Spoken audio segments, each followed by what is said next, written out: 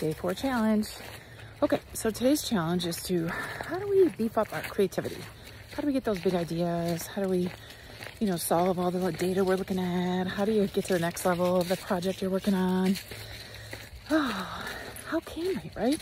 What can we do for our brain to help it feel more creative? Well, we've talked about a lot of things. Number one, we talked about knowing your strengths. We talked about recharging.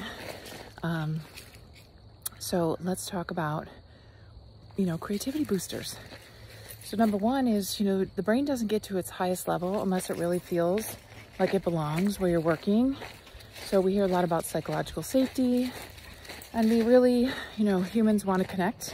That's our basic human need, is to feel that we connect with others, or with your team, in your class, wherever you're working, your working situation. You want to connect before your brain can trust that it's okay to share those vulnerable ideas, those creative ideas.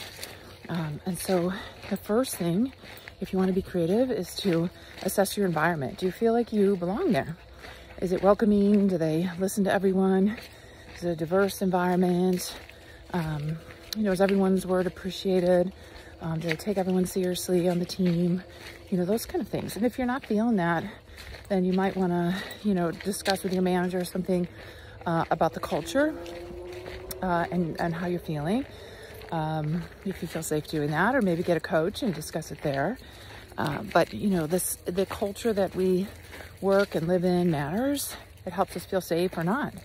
And if we don't feel safe, we won't be creative because we're more in protection zone, right? So the brain's primary role is self-preservation. So it's trying to preserve our safety. And so if we're not feeling safe, we can't get to the creative zone. Okay, so make sure you know how to assess your environment, that you feel safe, so then you can get to the creative zone. All right, you got this, guys.